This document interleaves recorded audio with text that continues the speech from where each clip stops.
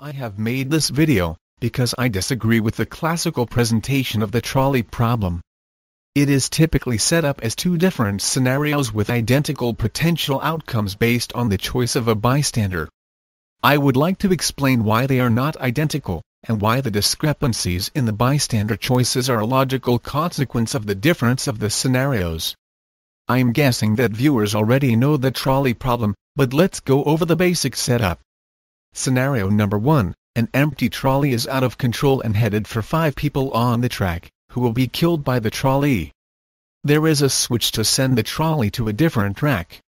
There is however also a person on the second track, who will be killed if the trolley is diverted.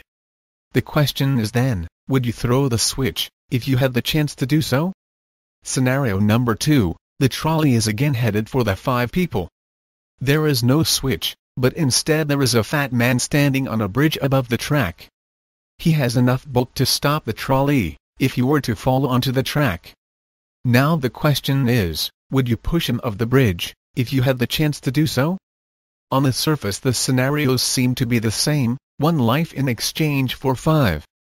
But people tend to say yes to throwing the switch and no to pushing the fat man, so why is this? Some may say that it is because throwing the switch is less up close and personal than pushing the fat man, but the scenario can be modified so the fat man falls off the bridge at the push of a button, and the typical response will remain the same.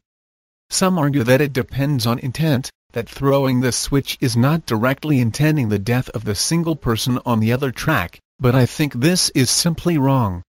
In my view, the difference between the scenarios is simply an evaluation of immediate cost of the choice, possible outcomes and consequences.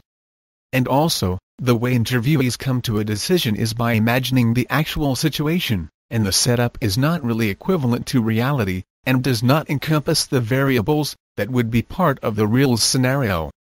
In scenario number 1, by throwing the switch you are changing the scenario, to have less people in harm's way. The cost of the decision is time.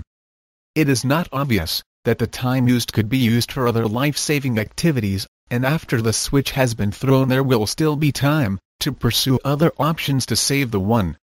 Failure to throw the switch correctly does not cause more harm, and the risk that other lives will be in danger further down the track will be equal on either track.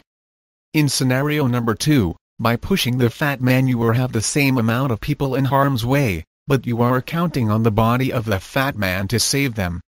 The cost is already 1 life, and from what we know from reality it is not obvious that the bulk of a fat man will be enough to stop a trolley out of control. Even if you feel confident that it will, your decision has had a high cost. Failure to assess the situation could either result in the 5 people also being killed, or maybe they could easily step away from the track, and in that case you have cost 1 life with no gain. At the very beginning the decision has had a high cost in a scenario where the outcome in reality would be very uncertain. Even if you are successful, your decision will have further consequences. If you are allowed to make a decision where it is far from certain that the decision will have the value of the life that it costs, so will everyone else. When also taking into account that your decision probably had to be reached with a very limited time of deliberation, you are putting your own life at great risk to be sacrificed in a scenario with equally uncertain outcome. I hope you liked this presentation and please leave a comment. I have made